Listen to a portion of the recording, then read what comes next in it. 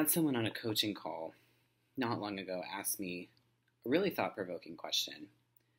And they were very transparent with me, and they told me that they were still in contact with their narcissistic ex, and they were separated and all that, but they were still in contact with them. And they asked me, am I wasting my time doing calls with you and doing all this research and like doing all this work if I'm still in contact with my narcissistic ex? And the reason why this was really thought-provoking for me is because what you guys may not know is in my story, I stayed in contact with my ex for about 4.5 months after we broke up. And I thought back to where I was in my head and where I was in my healing journey when it came to getting to no contact. And, well, it would probably just be easier to tell you the story. So, the approach that my ex took after we broke up was he really, really wanted to stay friends. He was saying things to me like, you're the best friend that I ever have. Like, I know it didn't work out for us, like, in a partnership, but, like, you've still been the best influence and blah, blah, blah. And just really just throwing it on me and guilt-tripping me about, like, really wanting to stay friends and how essentially I was, like, his only friend. And wasn't completely inaccurate. But really the root of the reason that he wanted to stay friends with me is because he was silently competing with me. And looking back on it now, I'm able to see all of that. Like, if he got wind that I was on a date, all of a sudden he was texting me about some date that he went on. Whether it was true or not, I don't know. You know, I was starting to lose some weight, so I was, like, posting, like, shirtless pictures on social media and stuff. And here's what's weird. I had him blocked on all my social media except for Snapchat. I'll be honest, I kept him on Snapchat to be a little petty because I was losing weight and I wanted him to see that I looked good. And I kind of got over that after a little while to where I ended up hiding him from my stories. But I couldn't get to this place for a while to just completely go no contact with him because I felt like it was mean. I felt like it made me the problem. And I also didn't want to give him a reason to bad talk me and demonize me to other people. Because again, he was trying to stay friends. So I knew if I blocked him, he was going to be able to spin that and be like, see, I tried to stay friends with him, but he ended up blocking me. Here's where everything changed for me. I realized that during this 4.5 months, I should say this, I was doing active work. Like, I was going to therapy literally every single week, even if I couldn't afford it. I was charging it on a credit card. I started doing my 6-week wellness wheel journey. I was literally journaling every day. I was working out again. Like, I was taking care of myself, but I was still in contact with this person. Well, I got wind from a semi-mutual friend about some things that my ex was saying about me. And it was just preposterous things. It was things that he was saying that, like, I never worked or I only made $10 an hour. And even with that, like, I never worked because I was at home drinking all the time. I never took care of my kids. Like, he had to pay for everything. Like, literally things that were completely contradictory to who I was as an individual. So much so that this, like, again, barely a mutual friend was able to kind of read through everything because it was just so preposterous sounding. And I kind of had this light bulb moment where it was like, no matter what I do, no matter how nice I am to this person, no matter how much BS I put up with this person, I am always going to be a villain in their story because that's the kind of person that he is.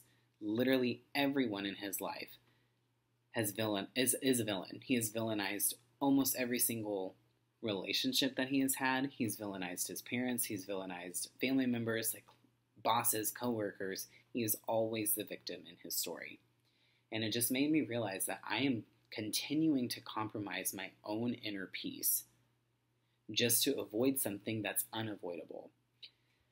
And that's when I really started to shift of whether or not this was worth it. And still, I'll be honest, I still didn't necessarily even do it like that day. But at that point, I had made the decision, no contact is coming. There was like some financial things that we were figuring out, and he had like 2 more payments that he had to make to me, and I had already decided at the last payment, like, I'm done. Well, again, they're smart, but they're not. The last payment was supposed to come. He texted me saying, I can't do it right now, but I can do it next week.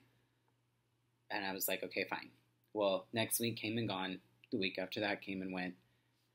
Never heard from him. And I knew what he was doing. What he was doing was he was waiting for me to reach out to him about the payment. Because now that this was like at this point, like he's off my phone plan. We don't share a storage unit together. Like literally every connection that we have was gone at this point. He had already even moved to a different state. The last reason that we even had to speak to each other was this payment. So I knew what he was doing. He was trying to drag it out because he was trying to continue to find a way to be in contact. Because I think he knew deep down I was done. And I was getting to the point where I was ready to cut him out. And that, I was literally about to text him about it. And I just was like, you know what?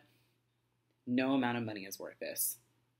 I didn't even say anything to him. I blocked him on my phone. I blocked him email. He was already blocked on Snapchat at that point in time. But I was done at that moment. And I never broke no contact after doing that.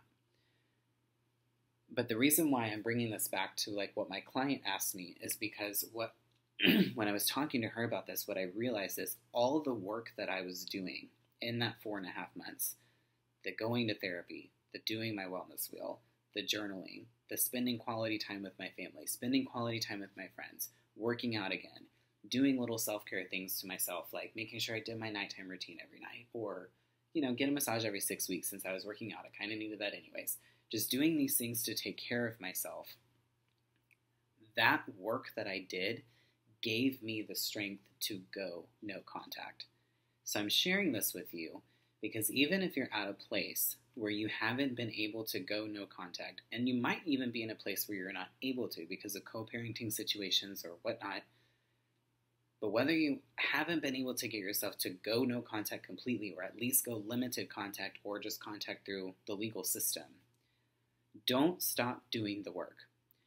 Don't talk yourself out of meeting your therapist or meeting your coach if you have one, or taking care of yourself, or reading up on books and studying this and understanding your own trauma responses and your attachment style. Like, don't stop doing that work, because what you'll realize is the more work that you continue to do, the closer and closer you will get yourself to have the worth, the self-worth, to have the strength, to have that inner confidence enough to know, I am worth more than this. This person does not bring any value to my life, platonically, romantically, period. And that is how I was able to go no contact, was because I really think if I hadn't been doing all of that work, I probably eventually, I don't know if I would have ever blocked him. I probably would have eventually just stopped talking to him. But to get to the point where I was able to completely block this person out of my life, tell everyone around me, I don't care if you stay friends with him on social media. I don't care if you want to watch the circus, but I don't want to know about it. I don't want to know good. I don't want to know bad. I don't want to know ugly. I'm done. And I just got to this complete point of indifference where I don't wish him harm. I don't wish him well. I just don't care enough to wish him anything. All of that work is what got me to that point. And I can look back on that 4-month journey and I can see how it did slowly progress to where it was like, every time he texts me, I would still have that trained response that I had. I have to text him back right away. Well, then it was like, I was able to tell myself, you know what, I'm going to wait at least an hour before I respond to him. And then it was, I'm not answering his phone call. I don't want to talk on the phone. I'm just going to keep it through text message. And then it got to the point where it's like, I really don't even enjoy talking to him. I know he's lying to me. The manipulation's still going, but I literally, I progressed to no contact. And that's okay. I got there. Maybe not as fast as, I should have, quote unquote. But if you're not there yet, keep doing the work, because you'll work your way up to that point. Sometimes people are able to just break off, go no contact from day one, and that's it. But I think because of the work that I did, that also is what gave me the strength to go no contact and to never break it. Since that point that I have blocked them completely, I have never unblocked them from social media. This has been over 2 years at this point. I have never checked up on them. I have never been tempted. I've never even been tempted to text this individual or email them or anything. And I know it's because I did such disciplined work that got me to that point. So hopefully that encourages some of you guys that might be struggling to get to the point of no contact or just feeling any kind of guilt or shame about that. Just understand some of us, it's a process. Some of us, it may take time to get to that point, and that's okay. There's no time limit to your healing journey, and when you compare your healing journey to other people, that's where we can get to the part where we're kind of like beating ourselves up over that. So if you are like me, and it's been a couple of months, just keep going.